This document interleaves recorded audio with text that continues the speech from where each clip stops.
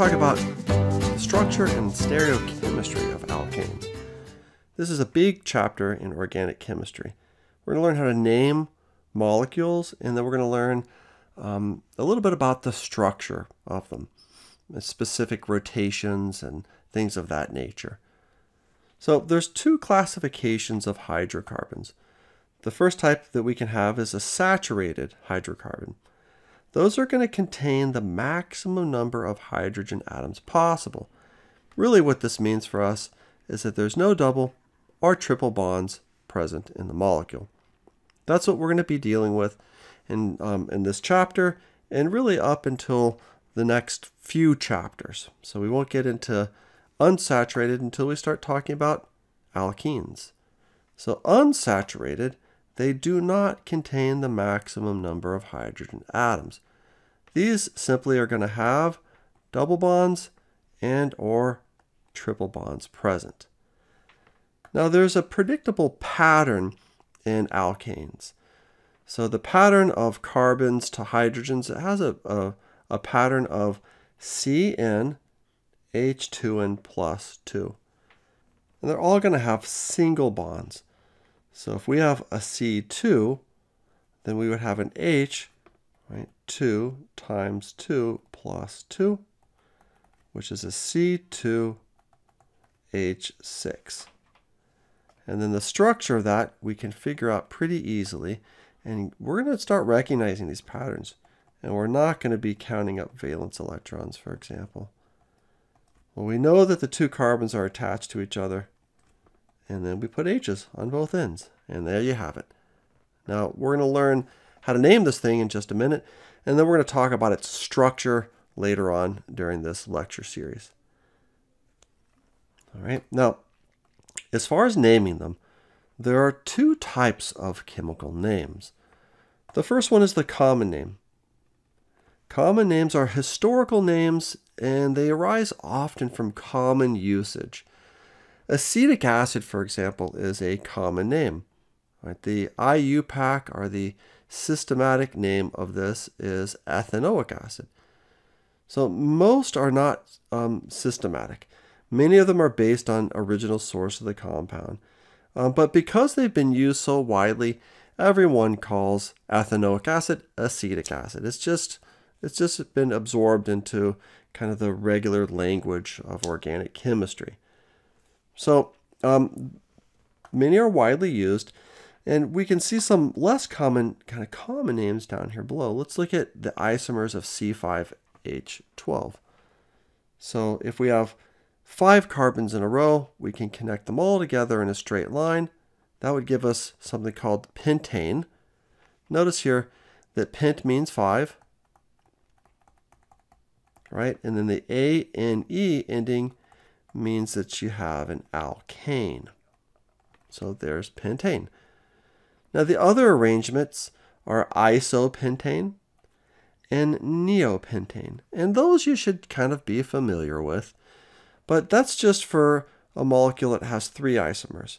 So if we had to know common names of atoms that had more than 3 isomers, you could see it could be very tricky fairly quickly. Like look down here below.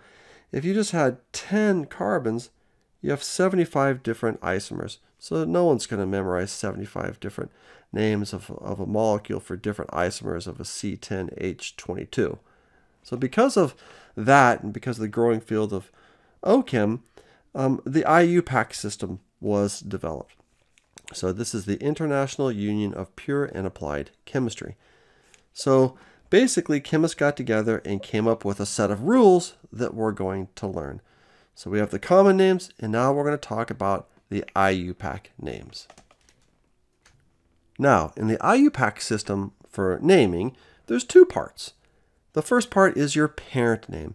It's a prefix that indicates the number of carbons in the longest carbon chain. Before, in that last example, we said pent, right? Pent was for 5. And then there's going to be an ending, a suffix.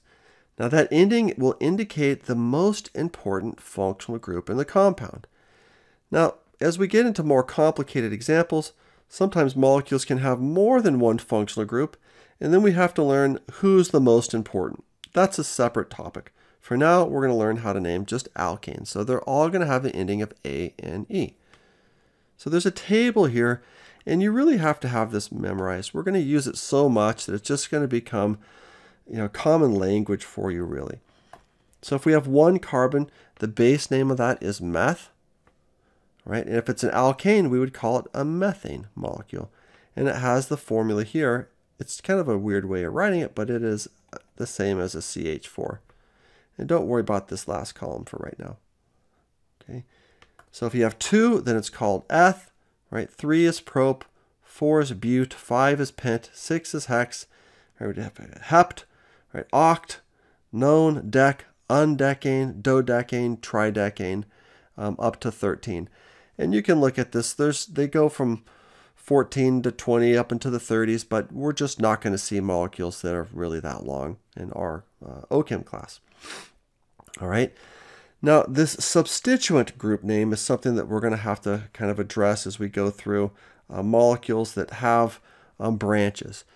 So it turns out that we can have a molecule, like if you look back at that pentane. Pentane was this, right? We also said we could have this isomer, and we noted that we could have that isomer. So there are 3 isomers. Now, when we look at this, of course, that's just in one long carbon chain. Down here below, though, we have this kind of carbon chain here with this little guy hanging out up here. And that in OChem is called a substituent. It's a branch off of our longest carbon chain. Down here below, our longest carbon chain here is this guy. And in this case, we have 2 substituents. Now, that substituent here is just 1 carbon, right? So 1 carbon has a base name of meth. But as a substituent, we don't add the suffix ane, we add the suffix yl. So 1 carbon is a methyl. And here we have 2 methyls, right? So if we have 2 methyls, we call them dimethyls. So pretty straightforward, but that's kind of the idea there. Now, let's practice some examples. There's going to be some rules here. So as far as naming these things, the first thing that we want to do here is we want to find the longest continuous chain of carbon atoms. Right? We're going to number the carbons to get the base name. And then we're going to add, in this case, A and E to get the compound name.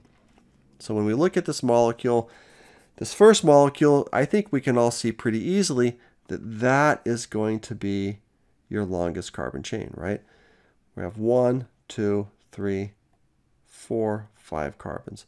If we numbered going down this way, then that would be 4, right? So you'd have a 4 carbon chain or a 5 carbon chain. So that's not good. We want 5 carbons. So the parent name of something with 5 carbons is pent, and the suffix is ane. And there we have it, pentane. Now that's not the full name of this molecule because we have something sticking off of us right here. We have a methyl group off of this. In fact, it's at carbon number 3. So this would be 3-methylpentane. And we're going to get to that in a second. So we're going to get to this naming of substituents in just a second. Our first goal right now, though, is just simply to find the longest carbon chain. Now, in OChem, we love to give you molecules that have a long carbon chain that's not going from the left to the right. So when we look at this carbon chain, you might say, okay, well, look at this. That has 4 carbons. That's my longest carbon chain. But nope, it's not. Our longest carbon chain starts up here at the top, comes down, comes over, down this direction, up and over like that. So that is our longest carbon chain, right? Counting them up, we have 1 carbon, 2, 3, 4, 5, 6, 7. So 7 is hept, and there's no double bonds or anything else in here, so it's heptane. So our first goal again is to find this.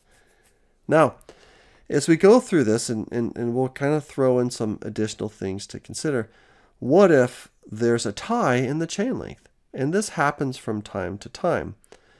So let's take a look at this example down below. How do we get a tie in our chain length? Well, let's start off at the top here.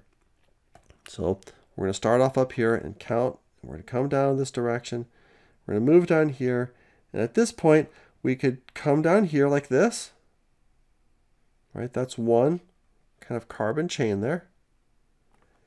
Or we could come down here like this and go this direction. So let's count it up. See what the number of carbons are here. So here's 1, 2, 3, 4, 5, 6, 7. So here I'm getting a hept.